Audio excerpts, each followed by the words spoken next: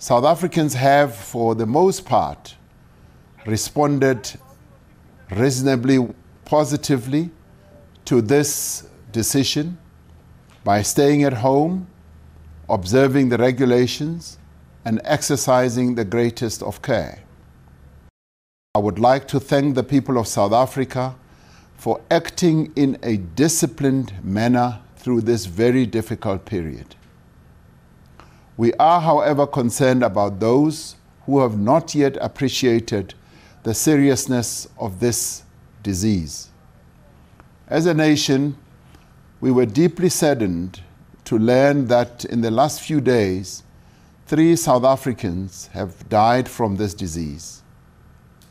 We convey our sympathies and condolences to their families and friends and to their communities.